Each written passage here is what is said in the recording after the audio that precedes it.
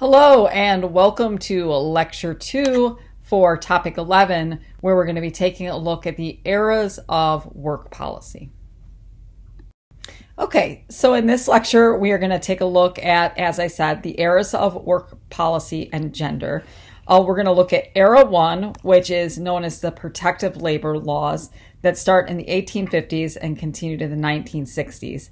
And then we'll look at Era 2, which is the era of equal opportunity laws from 1960 to the present. So let's go ahead and get started. Now, in the last lecture, we were taking a look at answers to questions about why people work. And how society answers the question about why people work, and in particular, why do women work, it can provide a gateway to understanding the corresponding policy. And so, for example, if you're asking, well, why are women working? And the answer is, well, women are working because there's some sort of social or economic failure, that, there's war, or that women are working because there's nobody to marry, or that it's a product of divorce. The corresponding policy could be like, okay, women are working, but it's seen as sort of like not normal. And so we better protect the women who are working with our public policy. If you ask the question, why are women working? And the answer is, well, hey, women are working to achieve economic opportunity and personal fulfillment just like men. Well, then the public policy will correspond with that. And it will basically say, hey, let's have public policy that is focused on equal opportunity, sort of treating men and women similarly. Now, when we look at these eras, we're going to see that the first era in the United States is really sort of a reflection of underlying assumptions that when women are working, it's somehow not normal, like something's wrong, and therefore it demands government attention, that women need to be protected within the workforce.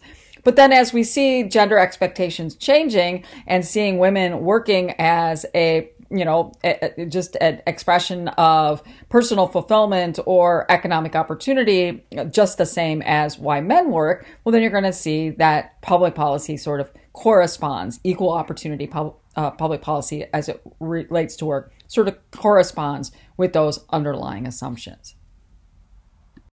All right, so let's turn our sights to the first major policy era as it relates to work. That is the protective labor laws that came about starting in the mid part of the 19th century and continued into the mid part of the 20th century.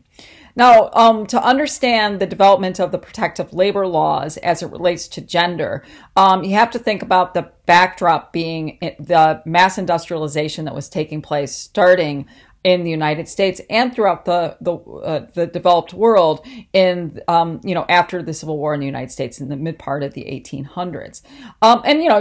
You see with advances in machinery and with advances with combustible engine and that gets reflected in the development of factories, the need for coal, that means more need for mining, that as you're able to sort of mass collect cotton, then you have mass production of textiles and textile factories.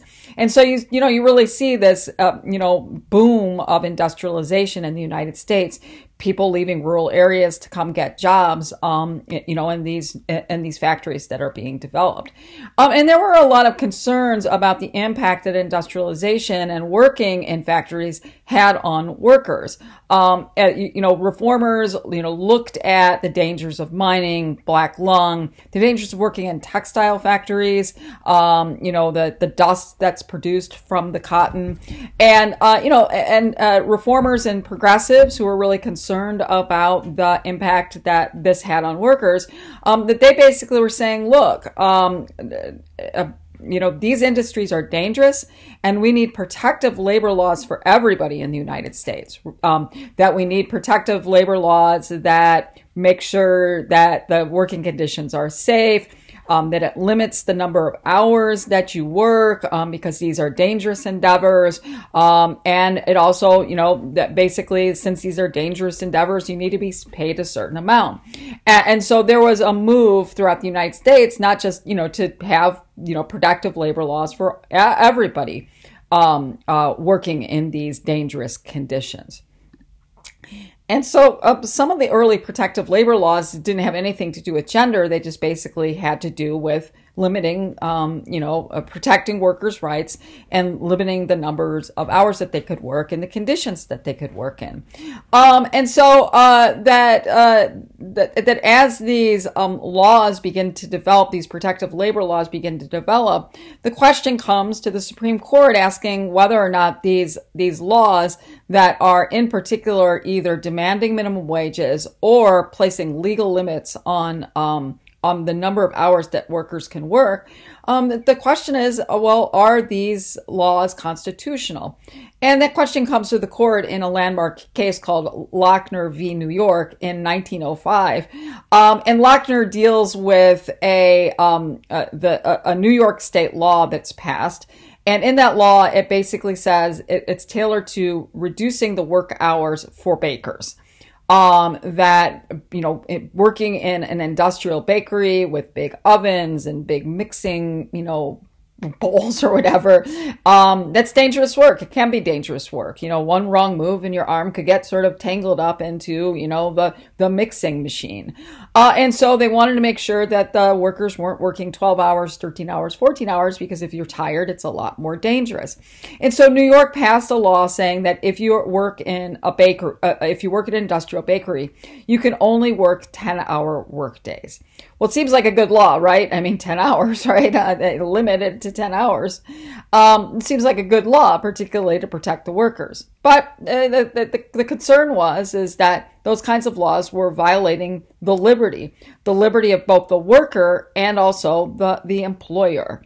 And so these protective labor laws came to the Supreme Court, and the Supreme Court in Lochner v. New York said that these kinds of laws were, in fact, unconstitutional, these protective labor laws. They basically said that due to the Due Process Clause in the 14th Amendment that says that states can't take away your life, liberty, or property without due process of law, that this kind of law saying you can only work 10 hours a day took away your liberty. That is your right to sign a contract. And that is a right that is protected under the Due Process Clause. And so they basically said that employers have a right to demand certain work hours from their workers, and workers can say, I want to work those hours. I'm happy to work 15 hours a day, giddy up. Or they can say, nope, this job isn't for me, and they can walk. The state can't force the employer to limit the hours their workers can work, because workers also have the right to work as much as they want. That was the reasoning in that case. And, it's a reflection of sort of the laissez-faire, the free market capitalism that dominated at this time period. And so, initially, protective labor laws for all was seen as not constitutional, violating individuals' liberty. Now, if you recall from some of our earlier lectures this semester, you would remember that social feminists were very active at this period of time.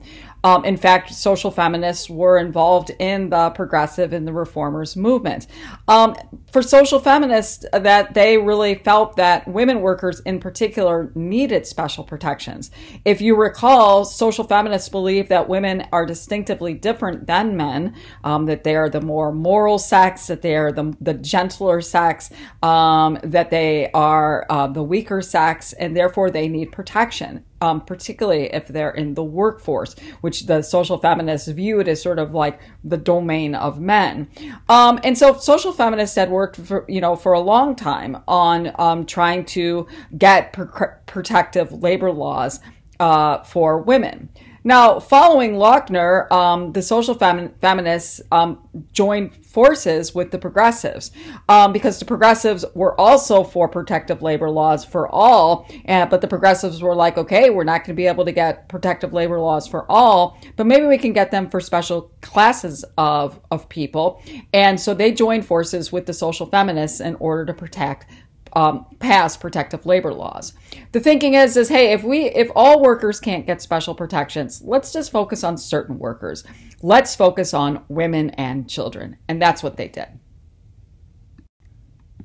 So, what's in the mind of the social feminists? What is it about their values and their ideology, their worldview about gender?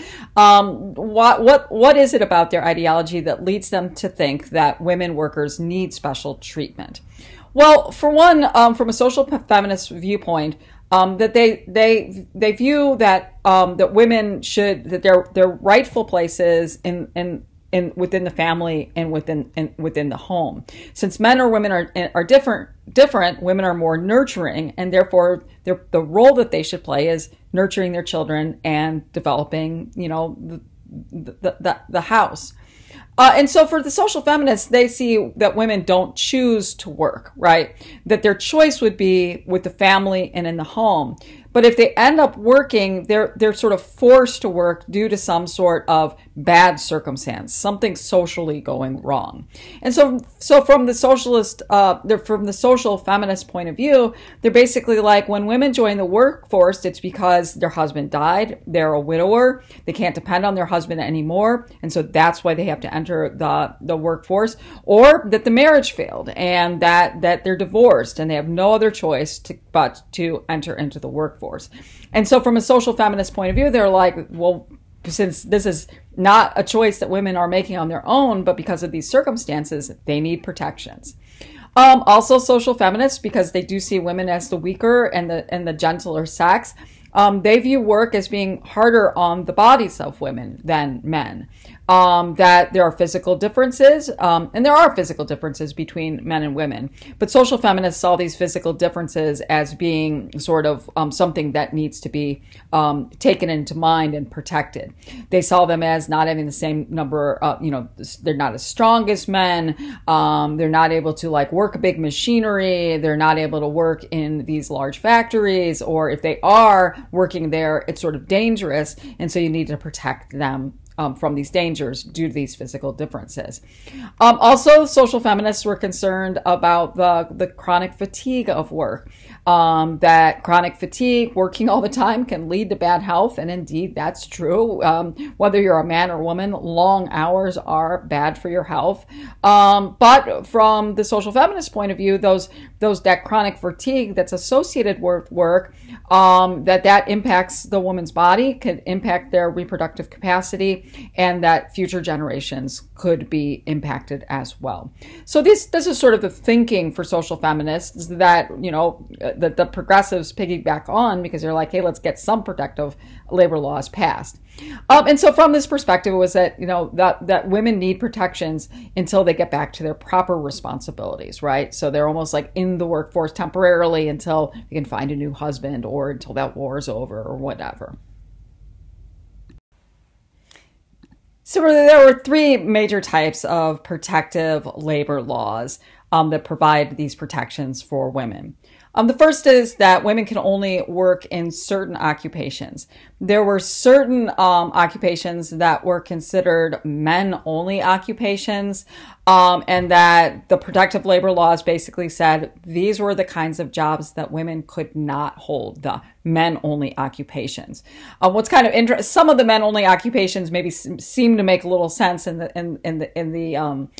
the context, this historical context, sort of mining and, smelting, that as a process of melting whatever iron ore in order to make steel. So you can kind of see from that time period that that would be men-only occupations. But sometimes these men-only occupations sort of really reflected broader and far-ranging sort of sexual stereotypes. So for example, women could not bartend. They couldn't serve as a bellhop in a hotel, a meter reader. They couldn't, read meters around in homes, elevator operators, work in a bowling alley. Women were prohibited from working in those fields as well, or those occupations as well. And, sort of, with bartending in bowling alleys, I guess it's like if a woman's a bartender and it's only, mostly men at the bar, that they're subject to sort of like some dangers from the sex predator men, right? So it kind of reflects gender stereotypes for men as well, that like when men are around women, they're going to take advantage of them.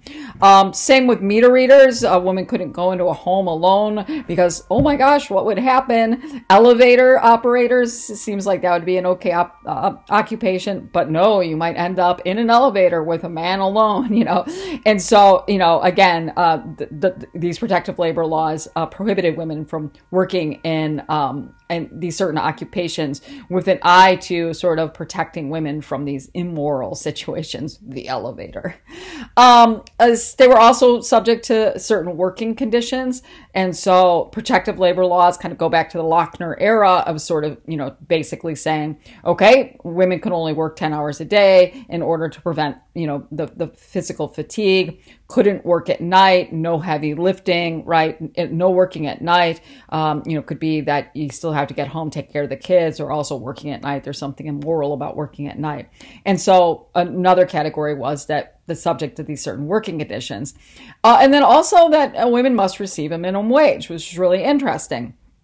And the thinking behind the minimum wage was that since women were working out of need, their husband died, or that they're divorced, or they're working because men are overseas working, in war, that the society better be damn sure that women are getting a good wage for this, because they're not choosing to be there and they've got to be able to provide for their families.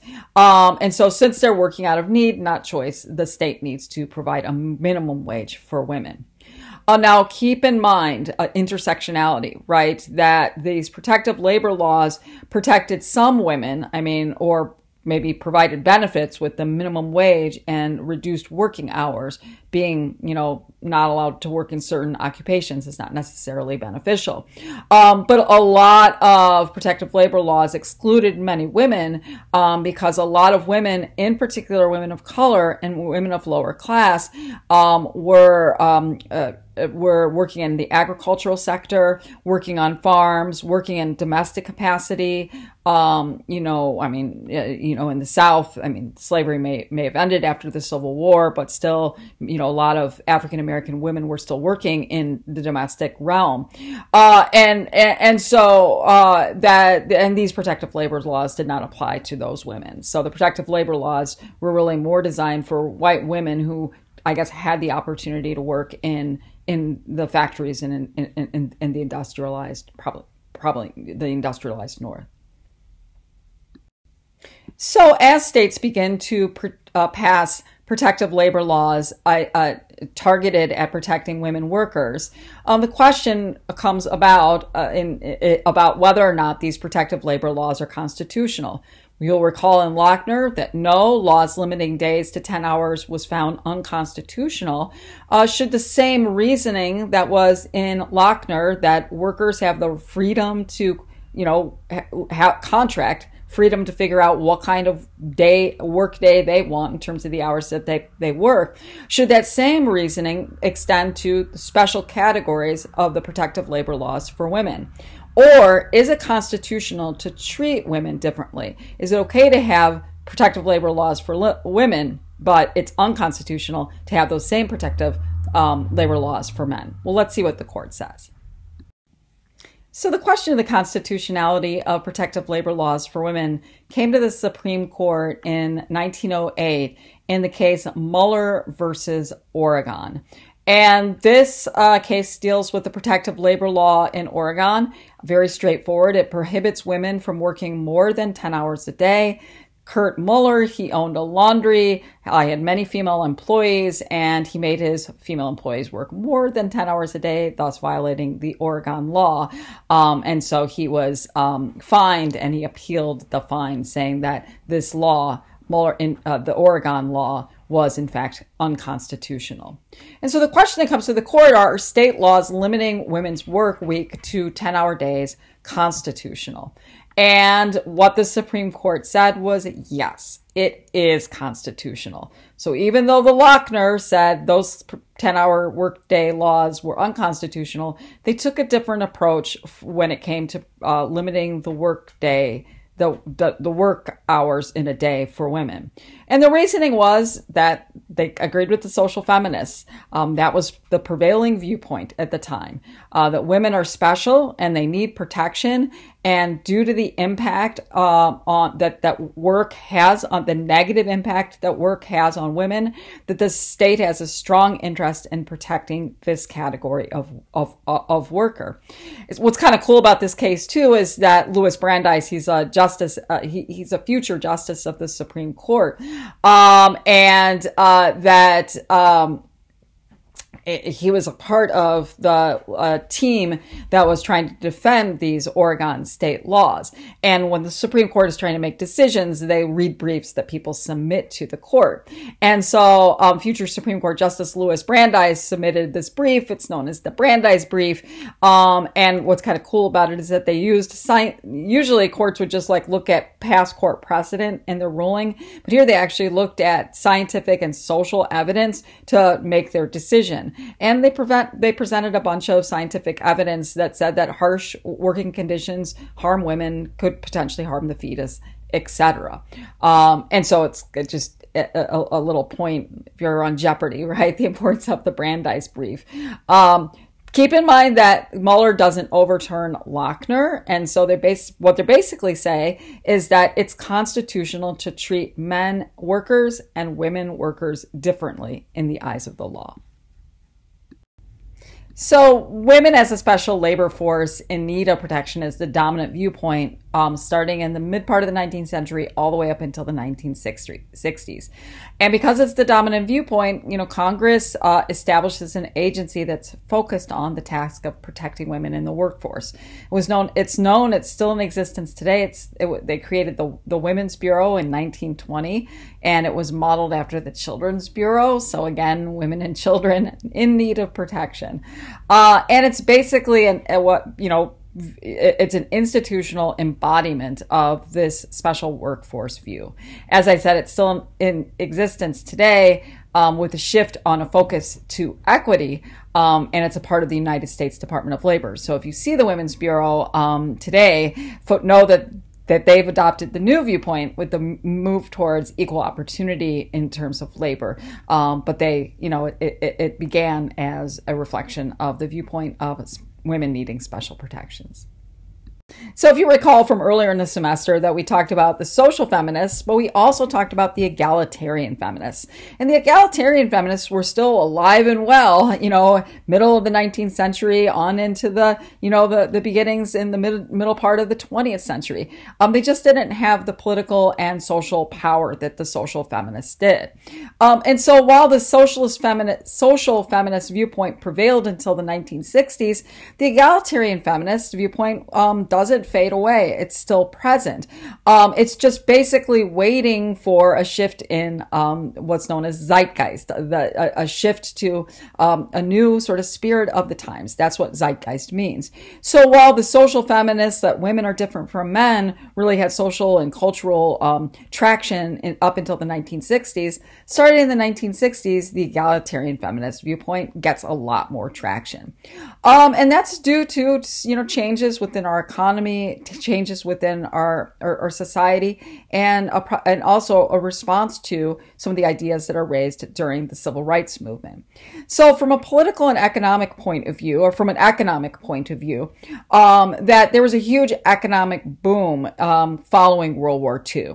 And so that because of that economic boom, we needed more workers. But also because of an economic boom, that we wanted to use that economic boom to actively compete with the Soviet Union. So after World War II, that there's two basic dominant world global powers, the United States and the Soviet Union. And there was sort of a battle between, okay, who's going to join with the United States, liberal democracy, capitalism, and who's going to join with the Soviet Union, socialism, what's known as the command economy. And so we all know there's this battle between the Soviet Union and the United States that never gets hot directly. And so making sure that all of our workers were skilled up and educated, just like not just men, but women as well, was seen as us getting a leg up on the Soviet Union, who actually had more gender equality, right? The Soviet Union, part of the socialist philosophy is that we're all workers, right? And so the Soviet Union had, women workers and women were educated. They didn't have the same gender sort of divisions. And so we wanted to be able to compete.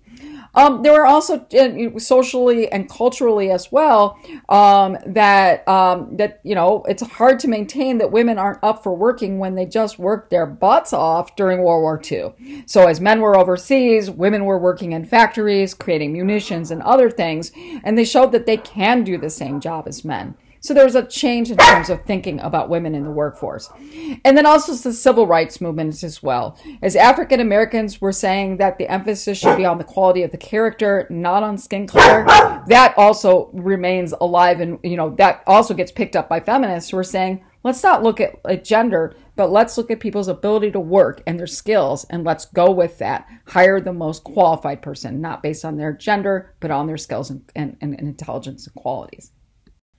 So era one, the era of protective labor laws, officially ends with the passage of the Civil Rights Act of 1964, in particular Title VII, which bans discrimination on the basis of sex in employment. And so Title VII prohibits discrimination in employment on the basis of race, color, religion, sex, or national origin. And keep in mind, we discussed this last week in education, that this is the only place in the Civil Rights Act, when it was passed in 1964, that included the word sex and prohibits discrimination on the basis of sex. Now, just as a reminder, I know I've said this before, but I can't say it enough, that recently in a case that became before the Supreme Court, Bostock, in 2020, that the Supreme Court has broadly defined what discrimination on the basis of sex in employment means. And so today, the on the basis of sex is interpreted as including sexual orientation and gender identity. And so an employee cannot be discriminated against. They can't lose their job or not be hired because they're gay, lesbian, trans, non-binary, etc. So the Title VII of the Civil Rights Act brings in the era of equal opportunity in terms of labor law.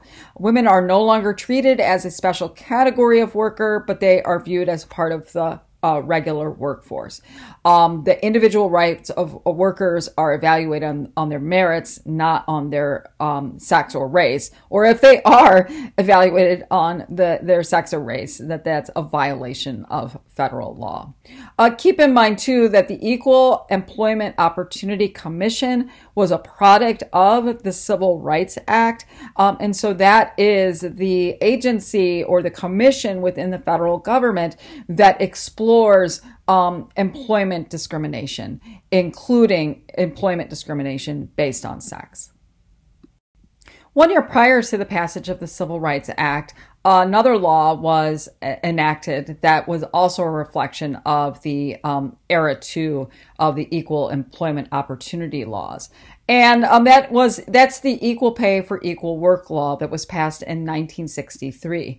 And it basically says that employers may not pay employees of one sex a lower pay rate than a pay worker of the opposite sex in jobs that require substantially similar skills, efforts, and responsibilities, okay? In other words, people that are doing the same job, using the same skills, need to get paid the same pay rate. It ended the long practice of paying women less for the same job, and that this law had wide support. It was supported by male workers and unions because that it ended the incentive to hire cheaper female labor. And so if you could pay women less for doing the same job, what employer wouldn't want to do that, right? Because in capitalism, you're going to save money that way. Not having equal pay laws adversely impacted male workers, and so unions got behind that. Particularly at this time period, unions were probably predominantly, representing male workers. And so there was broad support for this kind of law. Now, as many of you know, because I know several of you wrote your paper on equal pay, And we're going to be learning more about that for our last discussion this semester. The equal pay for equal work law has had really limited impact. The impact of this law is very limited.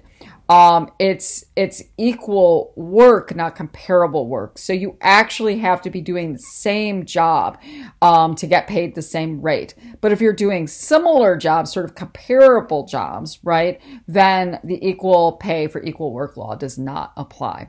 And as we know that this law has not effectively closed the gender pay gap, and the gender pay gap, as we know, persists. You're going to be exploring the gender pay gap in more detail in topic 12. You'll be learning about it. You're going to be learning about the causes and the consequences of it, and what are some of the policy remedies that we can pursue in order to close the gap. So what are some of the contemporary issues that are of concern to feminists as it relates to work and pay? Well, there are still many contemporary issues. Obviously, the gender pay gap is one, but the other is the family and medical leave. That one of the main issues regarding work and pay in the United States is the absence of a national paid family leave program. The United States is one of very few countries in the world that do not offer paid leave for families. So whether that's family leave as it relates to a birth or an adoption, or family leave as it relates to taking care of a sick person in your family, the United States falls far behind in other nations in terms of not providing any of that paid leave. The current policy in the United States is the Family Medical Leave Act, FMLA, that was enacted during the Bill Clinton administration in 1993, and it offers 12 weeks of unpaid leave. But we have no paid leave in the United States. And in fact, only 60% of workers are even eligible for FMLA, as you'll learn in some of the articles that you're going to be reading about this week.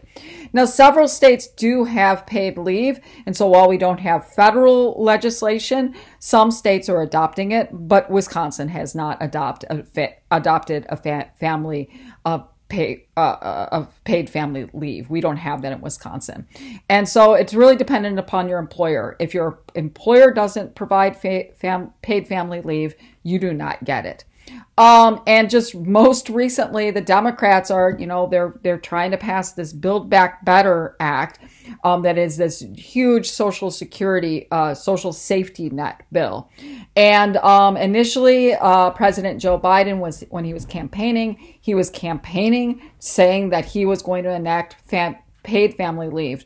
And the Democrats couldn't get it there. There were two holdout Democrats, and Senator Manchin and Senator Sima from Arizona, and they do not support family leave. So that paid family leave. So that is not something that is going to be included in this bill. Maybe in the future. Don't hold your breath. You're going to be reading two articles. I didn't mean to be negative. Hold your breath. It's going to happen, right? But it's not going to happen in the near term. Get out there, run for office, and make sure you're voting for people. If you support paid family leave, vote for people who support paid family leave. Okay, I'll shut up. You're going to be reading two articles this week about the benefits of paid leave. One is of the benefits that paid leave has for everyone, but in particular families of color. And the other one is the positive impact of paternity leave on men and on families. All right, thanks for paying attention, and I'll talk to you again soon.